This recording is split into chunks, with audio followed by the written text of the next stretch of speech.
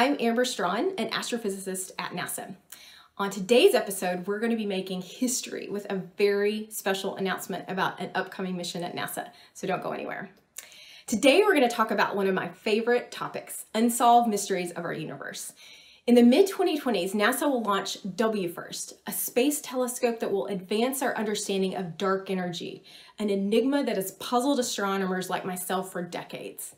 Dark energy is a form of energy that makes up about 2/3 of the entire universe, and yet we don't know much about it at all. The WFIRST mission will also search for planets beyond our solar system, known as exoplanets, and will measure light from 1 billion galaxies over the course of the mission lifetime. Sounds incredible, right? It will be. Let's take a deeper dive into the WFIRST mission to learn a little more.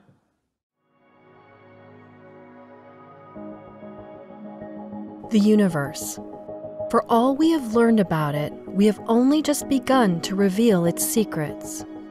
What are dark matter and dark energy? How common are planetary arrangements like our own? And how many planets in our galaxy have the potential to harbor life?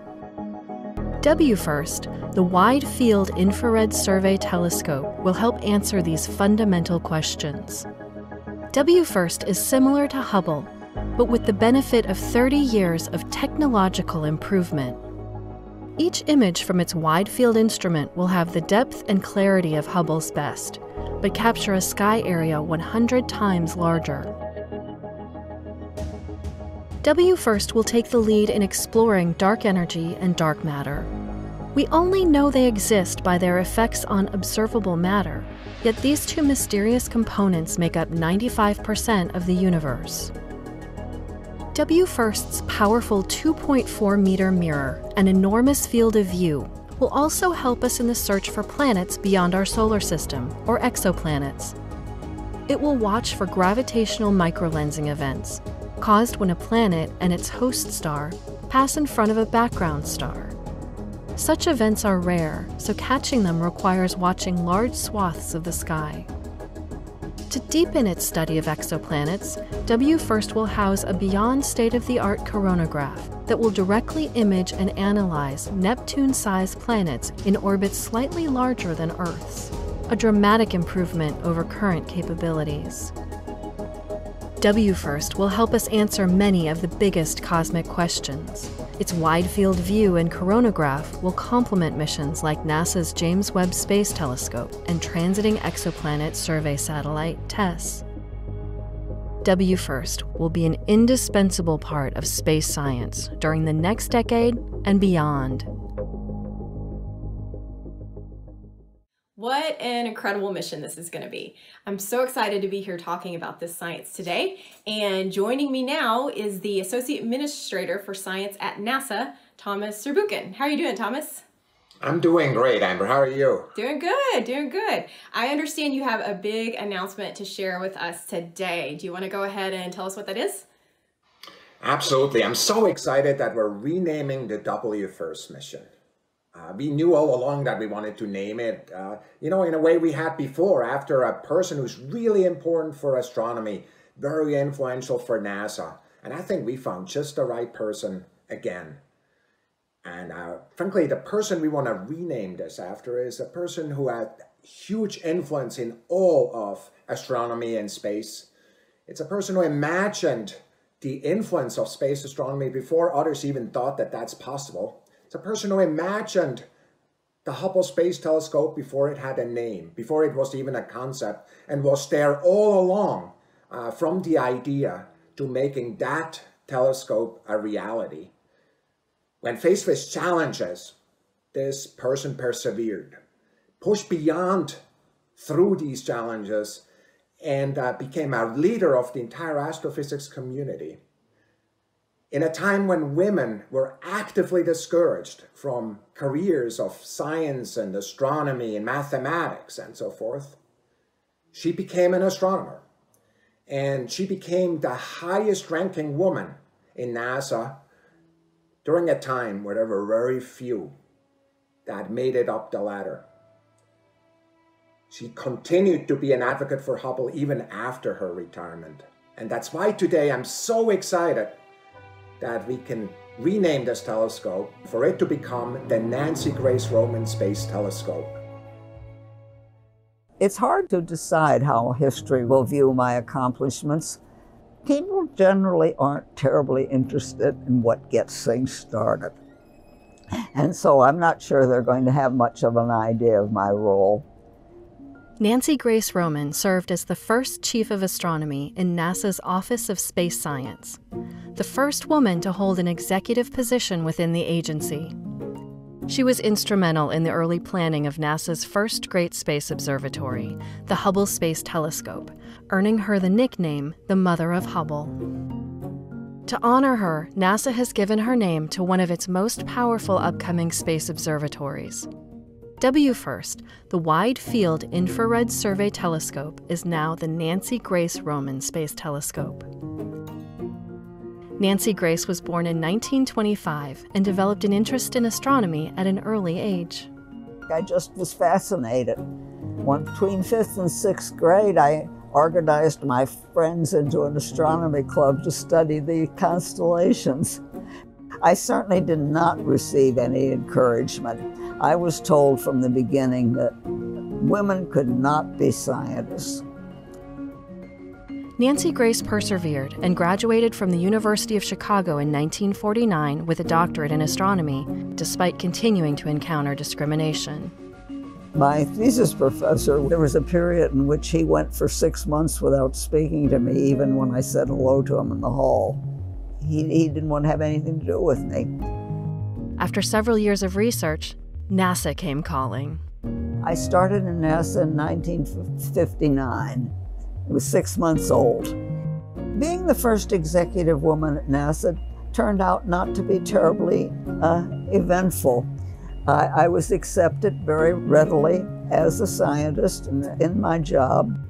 During her 21 years at NASA, Dr. Roman was involved in the development and launch of many space-based observatories, which studied the sun, deep space, and the Earth's atmosphere. Her most enduring legacy at NASA was the planning of Hubble and its science program. She did much of the early advocacy and established the program structure, which laid the foundation for other large NASA missions that followed, and helped convince the astronomical community to support astronomy from space. After retiring from NASA, Dr. Roman stayed involved in the space community and received numerous awards for her pioneering work. Over her career, she inspired generations of young astronomers. Now, with the Nancy Grace Roman Space Telescope, her legacy can continue to inspire generations more. Dr. Roman really deserves to be permanently associated with this amazing mission that she really helped enable in a direct fashion. And I'm so delighted to have that name there as a lasting legacy to this amazing person that I have learned so much about. And especially what that means to me is that really Nancy Grace Roman deserves a place in the heavens she studied and opened for so many. How do you feel about it, Amber? Yeah, I mean, it's just incredible, and she's so deserving to have this telescope named after her. You know, I was in the 5th grade when Hubble launched, and I remember that, being a kid and seeing the Hubble Space Telescope launched, and it was one of those things that really solidified in me my desire to be an astronomer. So will you tell us a little bit, Thomas, about how this decision was made for this telescope to be named after Dr. Roman? So you should know, if you're in a job like mine, there's a lot of people with a lot of ideas that come to you. And that does not surprise you. And one of the things I noticed really quickly is that whenever we talked about WFIRST, there was one name that always popped up, and it is Nancy Grace Roman. Of course, I started to learn about this and actually did work. I actually, learned about her passing away, learned the great articles that were written by so many. And I learned about her legacy, including the first space telescope series, the orbital astronomical observatories and orbital solar observatories in the 60s and 70s. And kind of the more I heard and learned about this, the more excited I got about naming it to that. And ultimately, of course, this is a decision of the administrator, who was just as enthusiastic once we talked about the options here. Yeah, it's just so exciting. I think she's just a perfect namesake for this telescope. Can you talk a little bit about some of her accomplishments that sort of led to this decision?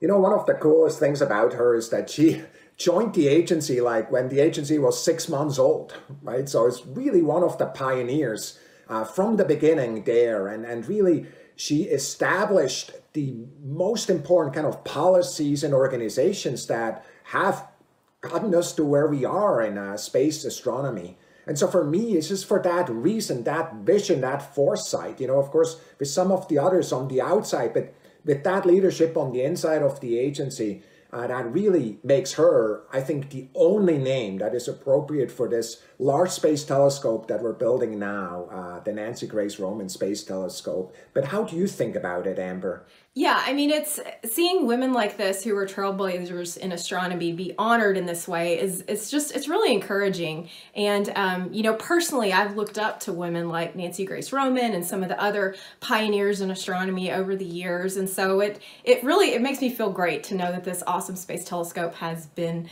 named after her. So thank you so much for joining us, Thomas, to make this exciting announcement. Thanks to you. What an incredible woman. Raised in a time when women were discouraged from pursuing science, she not only succeeded in establishing herself as a scientific leader, but she's left a legacy for the astronomers of today and tomorrow. I'm joined now by two more experts, Julie McHenry, NASA Roman Deputy Project Scientist, and Elisa Quintana, NASA Roman Deputy Scientist for Communications. Elisa and Julie, as members of the team, what does it mean to you that this mission is being named after Nancy Grace Roman? I find it tremendously exciting that the observatory is being renamed for two reasons. Firstly, I think it's a mark of how far the mission has come that we are being renamed. It says something about how far the development of the mission, that we're a real thing, that stuff is actually really being built. But more importantly than that, and from a personal perspective, I'm really excited that the mission is being renamed after Nancy Grace Roman. She's somebody I really admired, and it makes me excited and proud to be associated with a mission that's named after her, and that this is something that I'm going to enjoy day after day after day as the mission continues.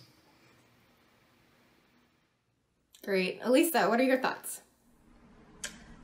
Well, I have so much admiration for Nancy Grace Roman. She believed that she could be an astronomer during a time when there were so many barriers to women pursuing careers in science. She then went on to become a leader and a visionary at NASA, really working to facilitate, the development of astronomy missions. What she really believed in was investing in missions that would be useful for, future generations. And so I'm really honored to be part of the Roman Space Telescope mission, and I'm really pleased that this mission is being named after her. I have a few more questions for you, Julie and Elisa. First, why is it appropriate to name WFIRST after Nancy Grace Roman? Nancy Grace Roman was the driving force behind Hubble. She was really one of the people who made that mission come into being. And one of the things I really admire about Nancy Grace Roman is that she had the scientific skills and the technical skills and the management skills and the understanding and knowledge of how the system worked, so that she was able to bring all of these things together to make Hubble happen.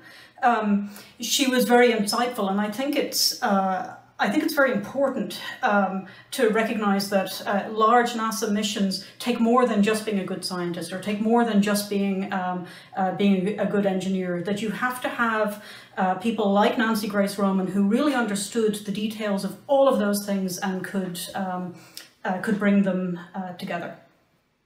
Totally agree. Elisa, could you tell us your thoughts? Sure. So I think it's really cool that she joined NASA in 1959. So this is very soon after NASA was created.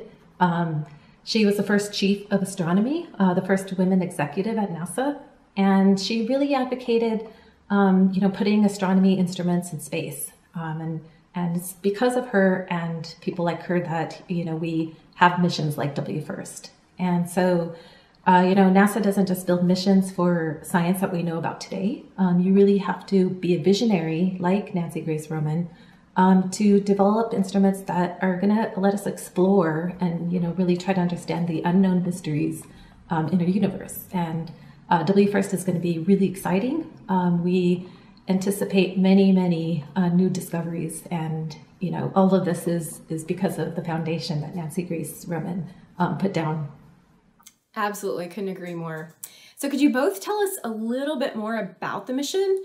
What are some of the science goals of the Nancy Grace Roman Space Telescope? So to tell you a little bit about the science goals of the Roman Space Telescope, I need to tell you first a little bit about how about the observatory itself. The mirror on the Roman Space Telescope is the same size as the mirror on the Hubble Space Telescope. But the main science instrument, the wide field instrument, has a field of view 100 times larger. That means that at any instant when the Roman Observatory is viewing the universe, it will see a swath of the sky that is 100 times larger. The Roman Space Telescope also observes more efficiently, can move from one place to the other more quickly. It spends a larger fraction of its time looking at the sky. So with this, we're going to be able to view the sky in a new way.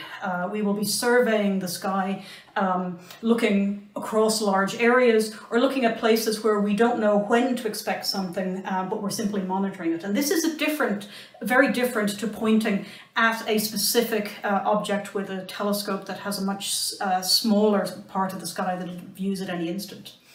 So with the Roman Space Telescope, we're going to see hundreds of millions of galaxies.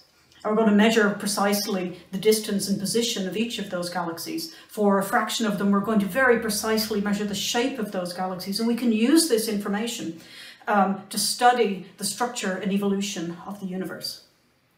We can also explore our sky in other ways as well. We plan to pick a region of the sky and go back time and time and time again. And in this region of the sky, where there are hundreds of thousands of galaxies, if a star in any of those galaxies goes supernova, that means it explodes at the end of its life, WFIRST will be able to find that. And we will have tens of thousands of supernova discovered with WFIRST by the end of the mission. And we can use those to study those exploding stars. We can use the information from that as a different way to understand the structure and evolution of the universe. And then finally, when you explore the universe in a way that you're just looking to see what's there rather than looking at a particular spot, you're no longer looking under the lamppost. You're going to be able to find the things that you didn't expect. So I'm confident that the most exciting science return from the Roman Space Telescope will be things that we didn't expect to find. That's so great. And for me, that's one of the most exciting things about any telescope that NASA puts into space, is those surprises that they're out there in the universe waiting for us to find them. Elisa, what are your thoughts on the exciting science that this new mission will discover? Sure. So in addition to all of the amazing discoveries, one of the other goals of WFIRST is to discover and explore exoplanets. So these are planets orbiting stars outside of our solar system. We currently know of over 4,000 planets outside of our solar system, but most of these were discovered with a technique called the transit technique. So you may be familiar with the Kepler and TESS missions. So WFIRST will use a different technique called microlensing. It uses a light bending phenomena to discover planets on much wider orbits than we previously know of. And so these are orbits comparable to Venus's out to Pluto, these planets on these colder orbits. So what we learned with WFIRST microlensing combined with Kepler and TESS is really going to allow us to complete the census of planetary system architectures. This is going to allow us to understand, questions like how does our solar system fit, in the grand picture of planet formation. WFIRST will also have a coronagraph technology demo instrument. This is an instrument that's going to directly image exoplanets by blocking out a star's light, so you can see much fainter planets orbiting these. And we'll also be able to image dusty disks, which form the building blocks of planets. And So it's really going to allow us to explore this whole new discovery space of planets and how they form, and also push the limits with technology. What else can we send up into space?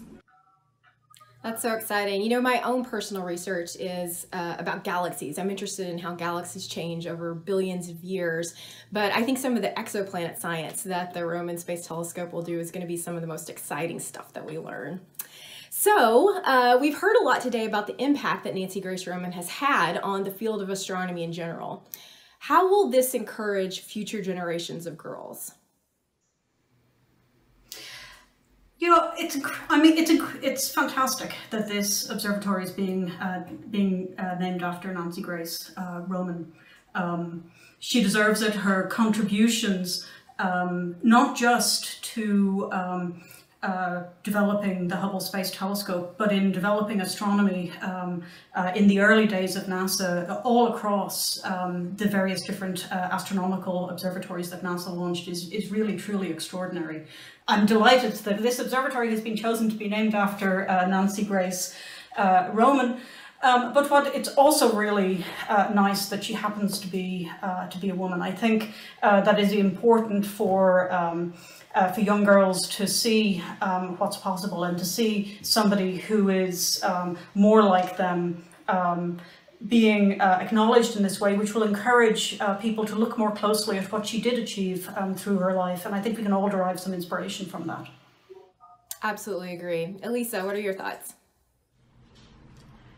So, you know, Nancy Grace Roman accomplished so much in her life. I really respect how much she was able to accomplish, you know, during this time when there really weren't very many role models of, you know, women in science or in space development.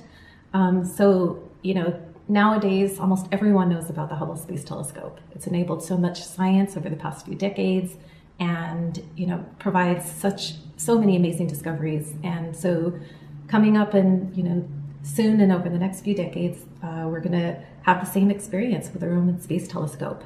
People are going to know her name, read all about her background and her perseverance and her strength. And I think that is just in itself really inspiring, looking to see how much she accomplished, and really inspiring everyone.